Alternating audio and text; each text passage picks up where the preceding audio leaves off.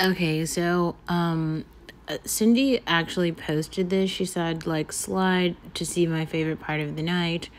And her favorite part of the night was actually just like chatting with Sergey Baca, who's her boyfriend. But like so Sergey Baca is actually like an athlete. I don't know. I maybe the stereotypes totally don't hold, but usually like a lot of athletes are just not very good partners. They're just not like I don't personally date athletes, but whatever.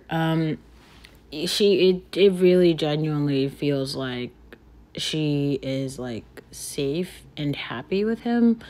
So I'm rooting for them. Like I hope that they succeed. I hope that whatever Cindy does, that she finds like her happiness and her safety. And it just really feels like she trusts him. Which I like a lot. But I don't know. I guess I just hope that she has like enough boundaries in place to where, if at any time she just doesn't feel safe or she doesn't feel supported, that she just, leaves immediately.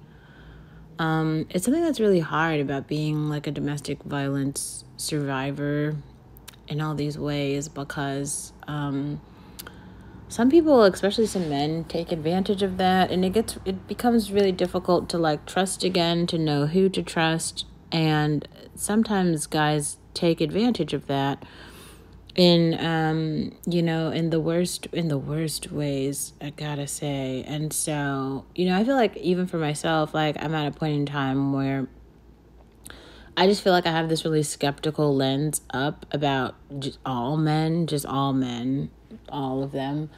But the fact that there's, one guy who has found, or one, sorry, that Cindy has found sort of, happiness, really, that she's found kind of like relationship goals with Sergey Baca. It makes me feel hopeful, but I just hope that she's safe.